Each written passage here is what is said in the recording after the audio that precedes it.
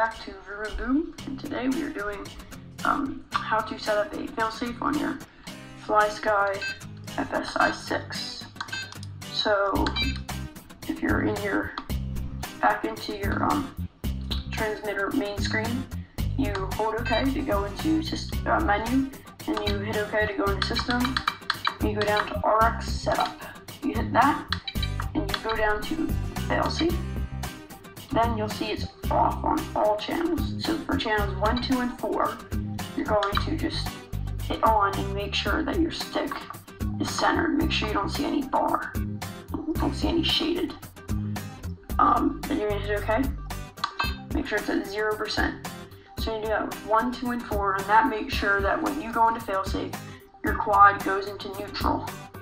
Like the channels 1, 2, and 4, so your pitch, roll, and yaw will all go into neutral middle stick. And then you're going to go down to channel 2. Make sure that one is like that.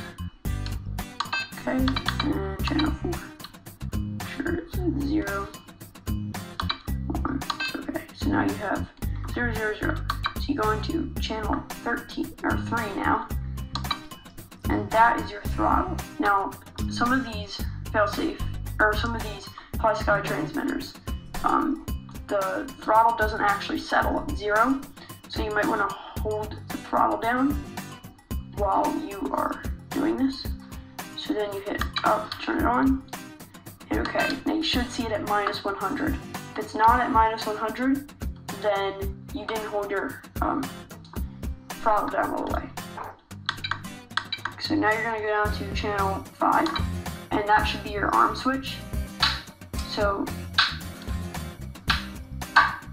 oh yeah, I forgot this is a new model. So normally that would be on this switch right here, but since this is a new model that I set up, it is on here, on these little knobs. But you would turn that all the way down to where your disarm is, and then you would turn it on. Failsafe, and then you would hit OK. So that should be at -100 or whatever your disarm is at. Then you go into channel 16, and this should be your modes, and you want it to be in your angle mode, because then it will self-level, and so you should see 0, 0, -100, 0.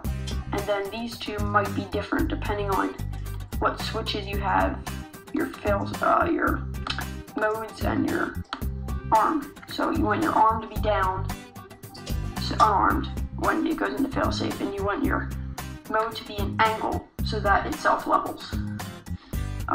Then you want to make sure you long hold cancel, and you'll hear a high tone. And that means that it has been saved. It's kind of weird that you hold cancel, but that's what you do. And then you can just go out of that, and now you have failsafe. So here's a little test. Okay.